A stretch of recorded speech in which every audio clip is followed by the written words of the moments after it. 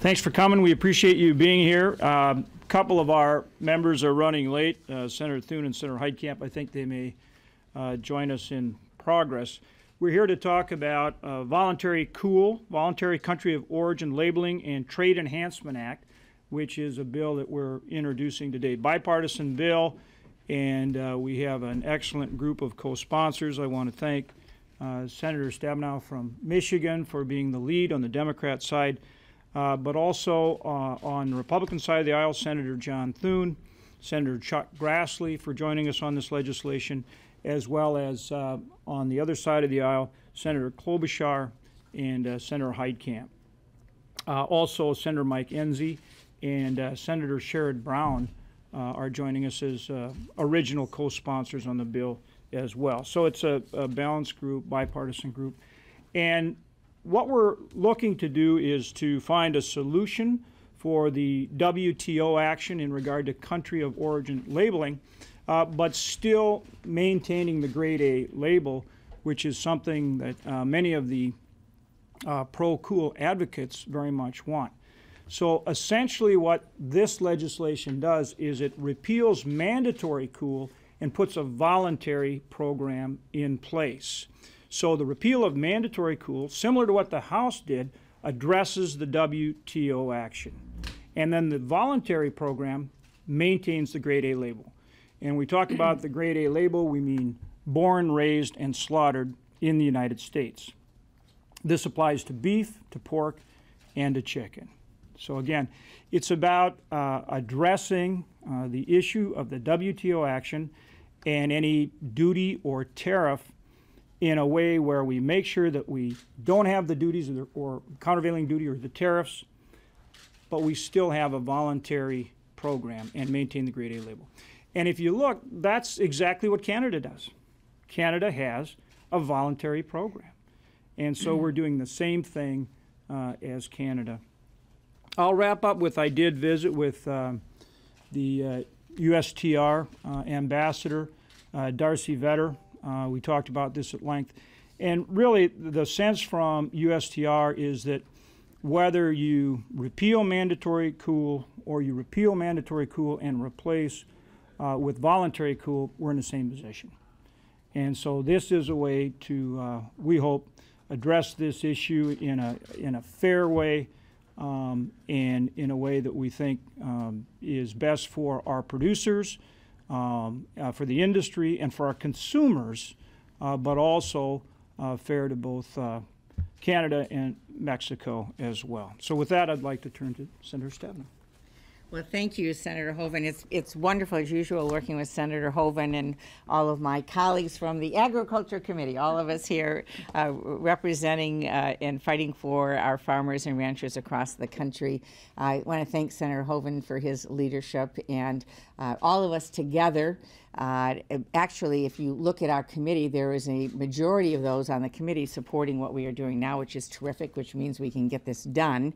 But we all agree, and farmers and ranchers across the country, business people concerned about retaliation, all agree we need to act after this WTO case. Now that this is done, the actions have been taken, we need to act now.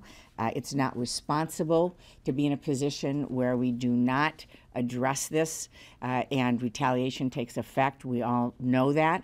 This is a responsible approach that addresses the WTO, does it in a way that's consistent with the ruling, but also recognizes and frankly celebrates the high quality products, the meats that are made here in America. One of the things that I find interesting about this whole debate is the fact that back when we were debating whether or not to have a mandatory country of labeling program, the opponents put forward a bill with a voluntary label. And so it has actually been put forward before and as the alternative.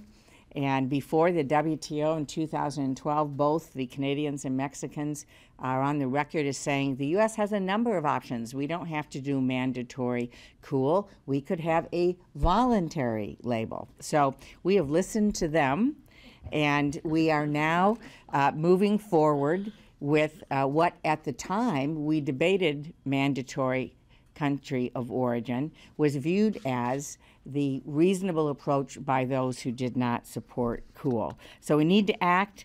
This is incredibly important to be able to get this done. We can do this together, work together. Of course, we're working with our chairman. I've talked to him extensively about this, as has Senator Hoeven.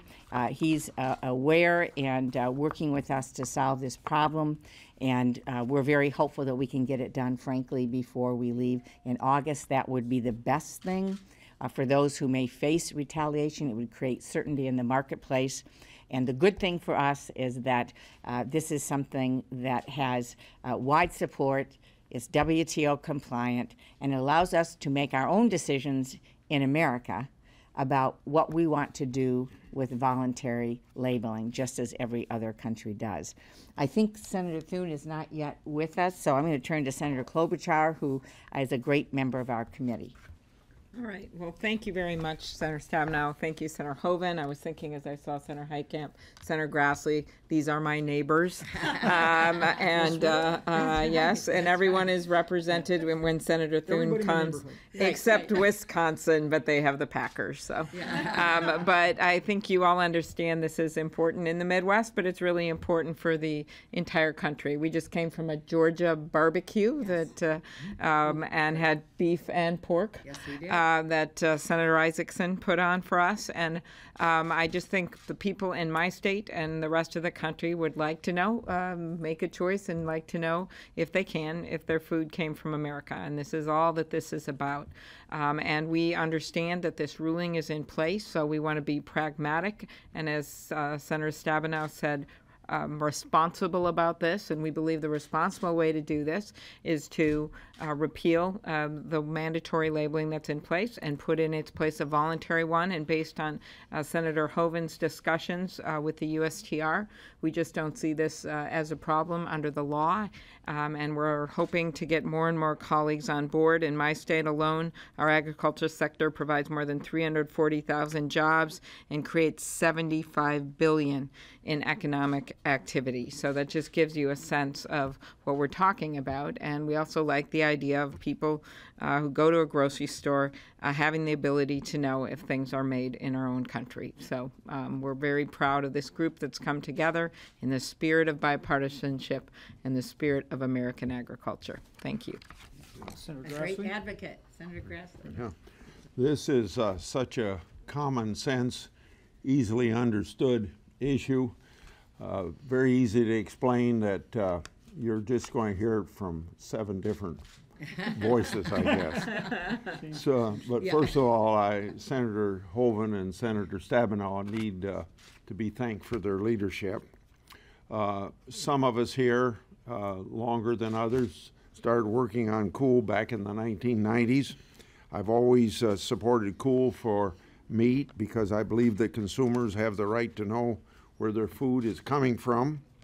They know where your t-shirts are made. Just look at the label. So why shouldn't you have the same right to know where your food comes from? However, we must be true to our obligations at the World Trade Organization, which has ruled against our current law. This bill is a WTO compliant path for country of origin labeling. There's no way that Canada can dispute a voluntary labeling program when they have the same basic program. In the past, Canada has even proposed to the United States that a voluntary option could be a solution. To me, Cool boils down to one major point: the definition of what constitutes U.S. meat products. The bill introduced today will allow the market to decide in a voluntary way if meat should be labeled with its country of origin. This will address the required segregation with mandatory labeling that everyone agrees is the core of the WTO case. If companies choose to label their product with a U.S. origin label, that label needs to have integrity. The bill today ensures there is a single, clear definition of what constitutes meat labeled as a product of our country. This is very important to me and many of my constituents who produce meat. Consumers will also be able to have confidence in the label of their meat. They will have the assurance that if a meat label says, quote unquote, product of the United States, then it is truly an American product. That's what all we want. We want to be WTO compliant. We want our consumers to be knowledgeable of where their product comes from. Nice job, Senator Heidi Heitkamp. That's He- tough to he follow. hit- though. I know, he hit it all. 100% of the North Dakota delegation, right there. Yeah. Well, we would be remiss if we didn't applaud the great work of my colleague Senator Hoeven and my friend Debbie Stabenow.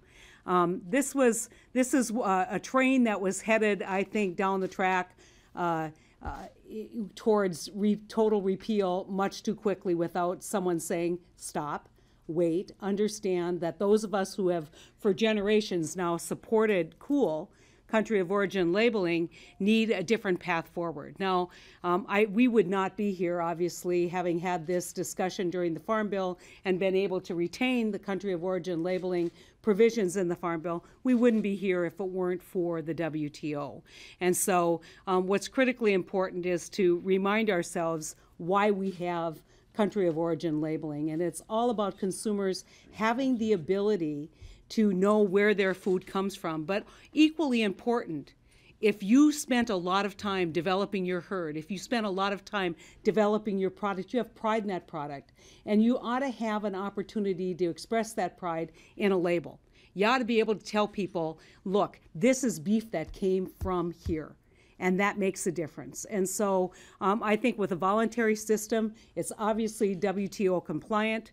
We don't know what the reaction will be necessarily if we pass it, but I think based on past representations that Canada has made to the United States, and I think also taking a look at the Canadian counterpart, it would be awfully hard and disingenuous for them to argue that the bill that we're proposing, this Made in the USA bill, was in any way a violation of the WTO. And so I kind of joke, my dad used to have an expression, he's a crossroad trucker or a heavy equipment operator, and he used to tell us when he was teaching us how to drive, don't back up more than you have to.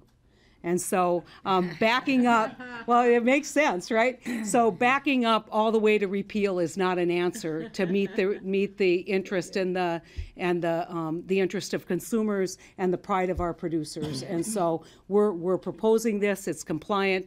I really want to applaud, particularly Senator Hoeven, for taking this on, because I think that train was moving down the track pretty fast until he stepped up and said, "Whoa!" And as a result, I'm only going to back up the truck. yeah.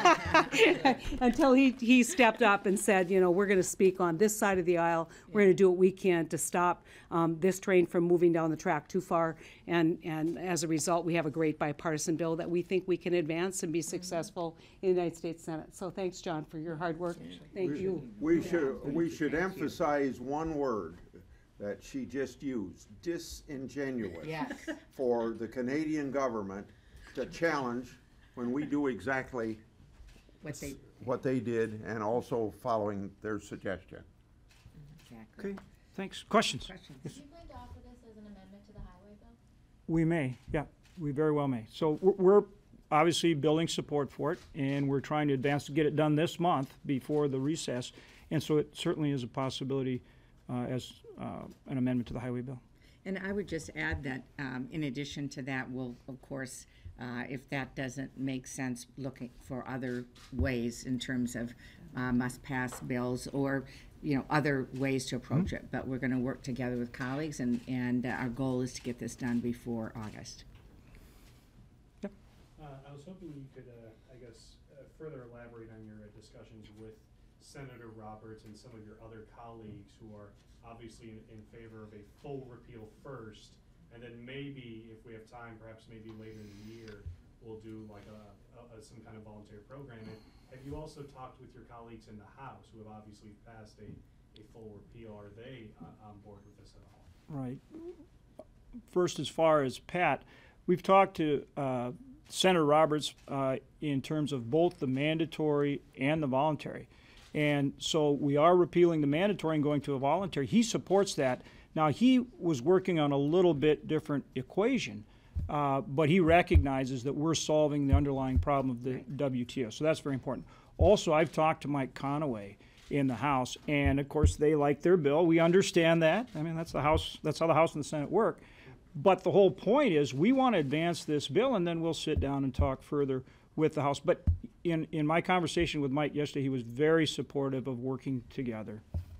And I would just add to that I think while those who have not traditionally supported mandatory labeling would prefer to just have a repeal, they understand that there are two sides to this, and people are not objecting to the option of a voluntary label. I think that's pretty hard to object to, the idea of putting together a voluntary label. And why don't we want to be proud of products made in the U.S., a U.S. product? And so at this point, there is not strong opposition as much as just people, at this point, obviously preferring their version, but understanding that there's a different view in the Senate. So I think we can work it out.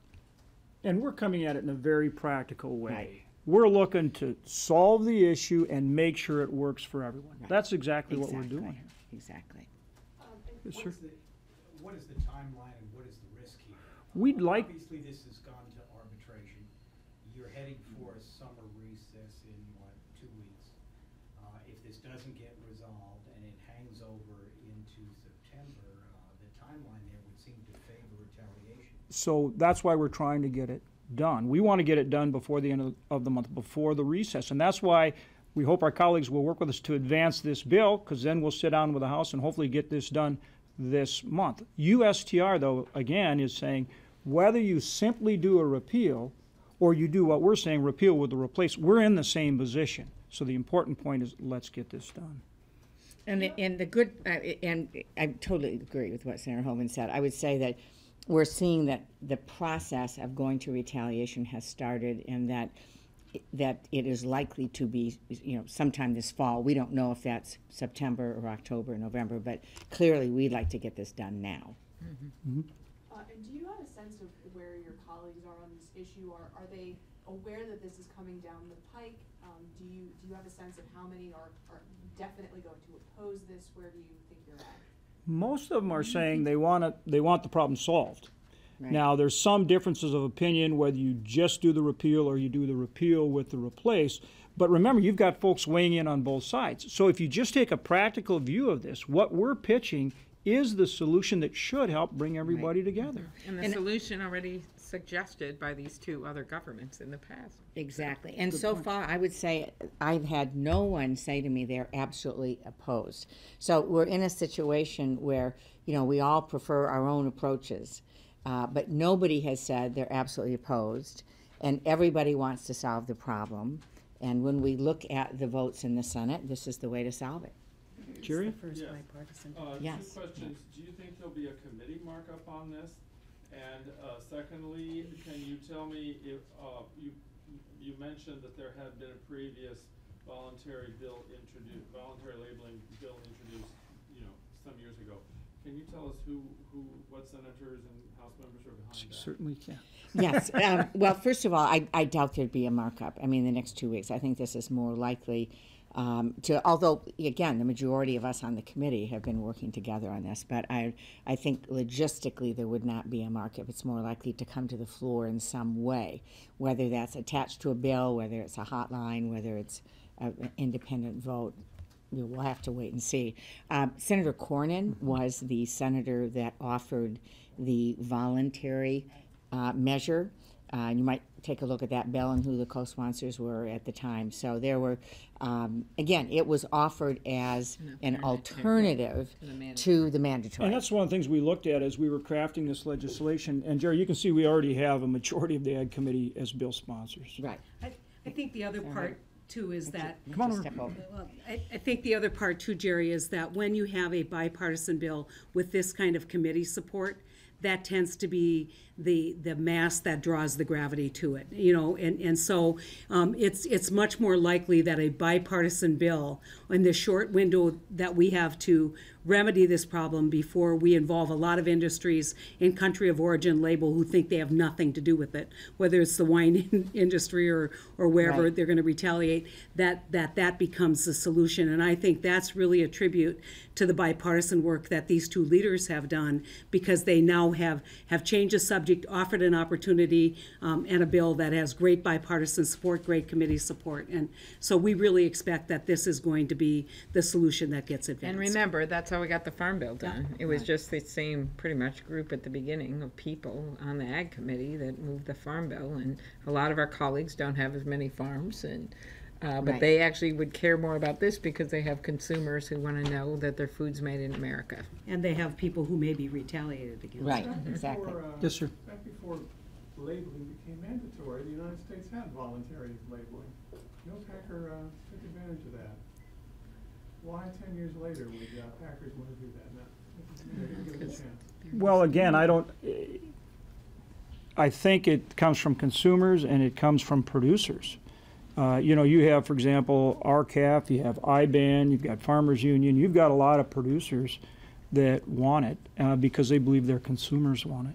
And there's a growing consumer movement. Right, well, right, and that's what I was going to say. Things have changed a lot in the last 20 years in terms of how consumers look at labels and what the expectation is. And so I think as we look at kind of specialty crops, you know, whether it's craft Right. beers or whatever it is, you know, having this label may in fact create a premium product you wouldn't have had in the past. Yeah, I have two Mary questions. Claire. First of all, do you all have any sort of commitment from leadership that if you can, you know, if they do take amendments to transportation or any way that you could get it through, do you all have a commitment Well, from yeah, I've leadership? talked to Senator McConnell, and he recognizes this is something that we want to resolve before the end of the month. So he'll work with us on it. And the exact path, we're still working through. It's going to depend on a number of things. But he's well aware of it. We have talked about it. He recognizes it's something we'd like to get done before the end of the month. Okay. And also just wanted to, what is your main sticking point with Senator Roberts? What would you say is the main sticking point? Why isn't he up here too? You know, it comes down to a little bit of this, how do Canada and Mexico react? You know, that's really kind of the issue. And that's why, again, you know, we've taken the time to talk to USTR, and they're really telling us whether you just have the repeal or you have the repeal plus the voluntary program, we're essentially in the same place. So, again, it's about solving the problem, and he's been good to work with. He has been. I think, you know, he just has been, we've been working on it. He's been good about working with us. And as I think Senator Stabenow said it probably better than anybody, it's kind of like people have different preferences. But again, this is a practical approach to solve the problem and try to get everybody on board. You know, just as an aside, by the way, when you hear from people that, you may hear from some anti-cool folks that, well, you know, Canada or Mexico should have a veto over the United States.